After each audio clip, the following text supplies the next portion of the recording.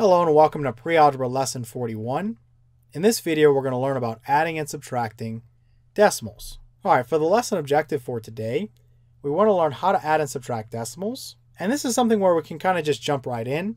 It's really easy to add and subtract decimals, especially if you've already mastered vertical addition and vertical subtraction.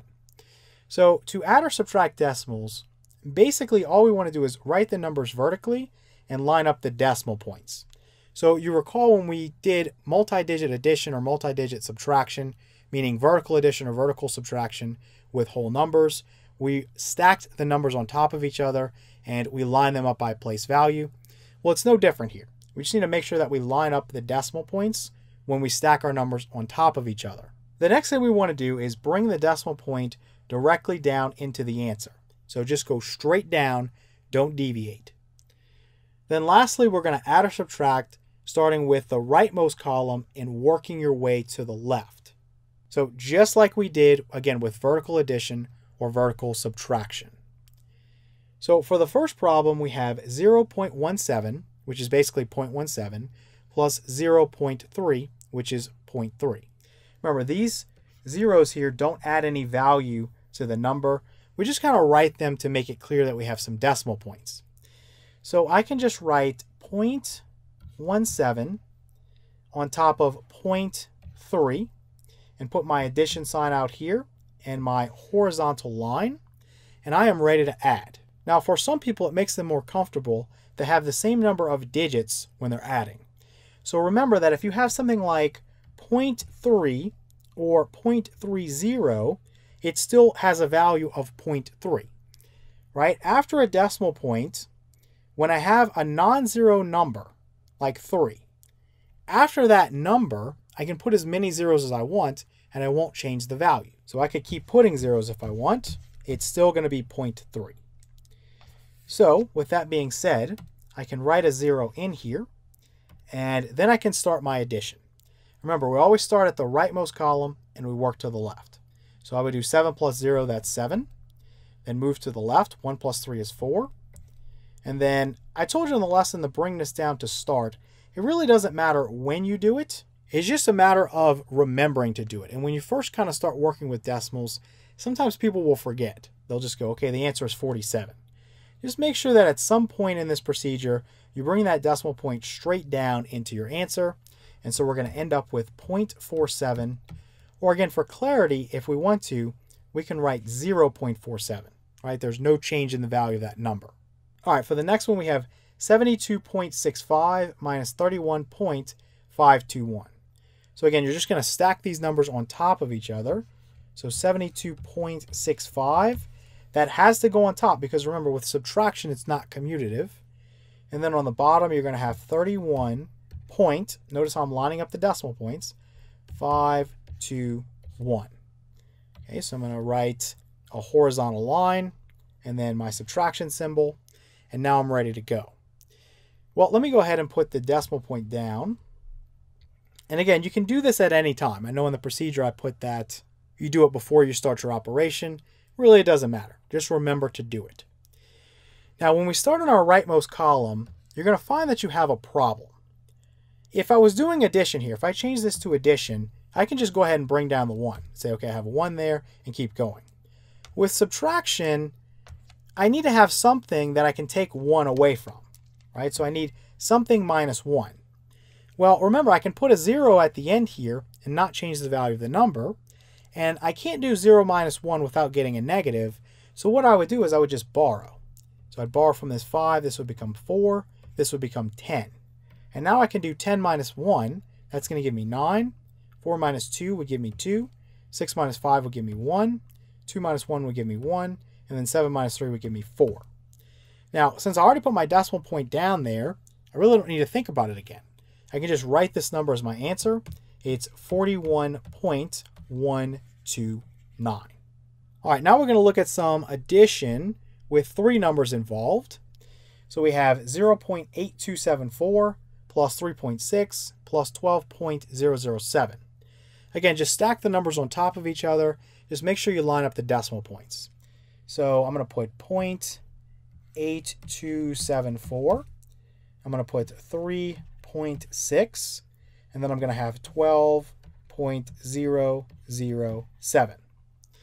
Now, this is one of the situations where you might want to put some zeros in so that you have the same number of digits for everything after the decimal point. So I can put 3 zeros in here and a 0 here. Again, I'm not changing the value of the number. So when I start my addition problem, again, I'm going to put this down here now to start so I don't forget. I have 4 plus 0, that's 4. I have 7 plus 0 plus 7, that's 14. So put a 4 down and carry the 1. Again, just like you would if you were adding some whole numbers. Then I have 1 plus 2, that's 3. Plus 0, that's still 3. Then I have 8 plus 6, that's 14. Plus 0 is still 14. So put a 4 down, carry the 1. 1 plus 3 is 4. 4 plus 2 is 6. And I can just bring down that 1. So I get 16.4344. So let's write this up here. 16.4344. So what if we have some negatives involved?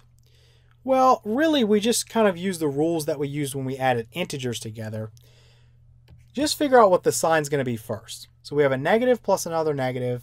That's going to give me a negative. And then we can kind of just work with the absolute values. So I can think about 6.13 plus 7.85. So now I would just start in the rightmost column and work my way to the left. 3 plus 5 is 8. 1 plus 8 is 9. And 6 plus 7 is 13. And again, notice how I forgot to bring my decimal point down. So if I wrote 1,398, obviously I would get the wrong answer. So you got to make sure that you bring this down at some point and put it there to where we know we have 13.98 as the answer. Now drag this back up here and put it next to that negative to say we have negative 13.98 as our answer. All right, for the next one I have negative 7.21 plus 3.64. So just think about the fact that if I was adding negative 7 and 3, what would I do here? Well, again, I would use the sign from the number with the larger absolute value.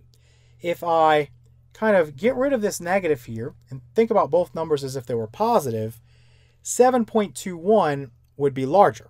So we're going to use its sign, right? Its sign is negative. And now we're going to do a subtraction.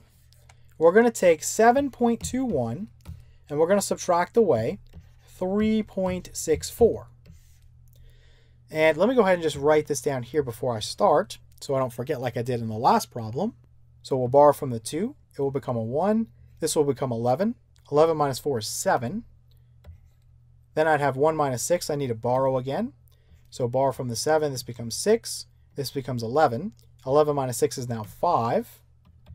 And then 6 minus 3 is 3. So we get 3.57. Drag that up there and attach the negative to it. And my answer is going to be negative 3.57. Okay, for the next one we have 128.209 minus 34.55813. So again, just stack the numbers on top of each other. Because it's subtraction, this 128.209 has to go on top, and then 34.55813 is going to go on the bottom.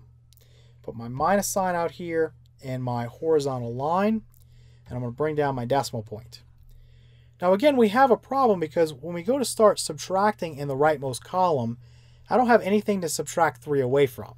Again, when you have this situation, remember you can put zeros here to kind of fill in these spaces. You're not adding any value to the number, right? It's the same number as it was. And now I can go through and borrow. But I have to go and borrow from the 9. 9 becomes 8. This is going to become 10. Then I'll borrow from the 10. 10 becomes 9. And this 0 becomes 10. So now I can start cranking this out. 10 minus 3 is going to give me 7. 9 minus 1 is going to give me 8. 8 minus 8 is going to give me 0. Now I have 0 minus 5, so I need to borrow. So I'm going to cross this 2 out and put a 1. This 0 will become 10. 10 minus 5 will give me 5. And now I have a 1 over here, so I need to borrow again. This 8 will become 7. This 1 will become 11. 11 minus 5 is 6. Then I'll have 7 minus 4, that's 3. I need to borrow 1 last time. So I'll borrow from the 1, it will become 0. This will become 12. 12 minus 3 is 9. So we end up with 93.65087. So 93.65087. All right, now we have addition and subtraction mixed. So I have 0.685 plus 0.312 minus 5.24 minus a negative 7.035. So the first thing I want you to do is just rewrite this. We have 0.685 plus 0.312 minus 5.24 minus a negative is plus a positive. So I'm going to put plus positive 7.035. So even though we're not working with integers anymore, we have some decimals involved, the same rules are going to apply. If I'm subtracting away a negative, I'm adding a positive. So I'm just going to work left to right here.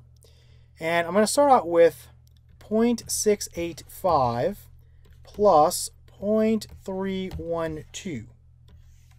Bring down the decimal point. 5 plus 2 is 7. 8 plus 1 is 9. 6 plus 3 is 9.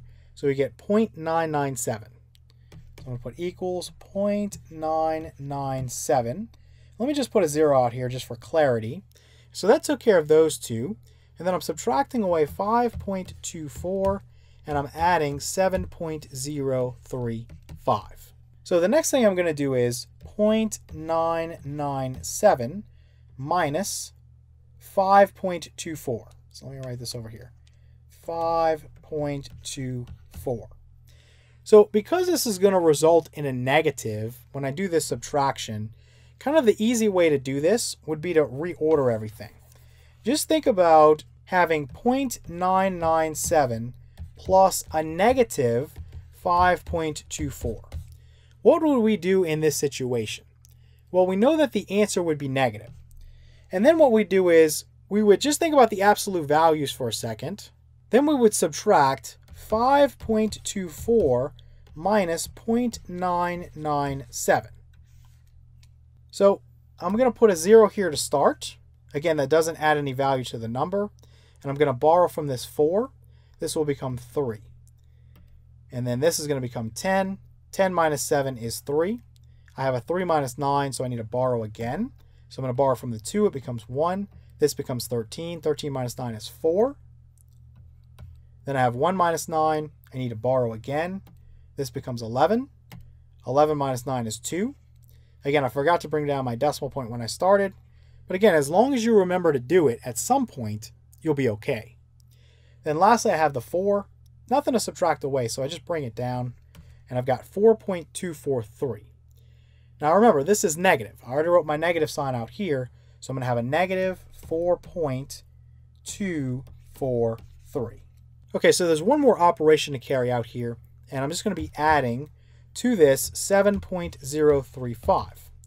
So negative plus positive, again, we think about what the sign's going to be.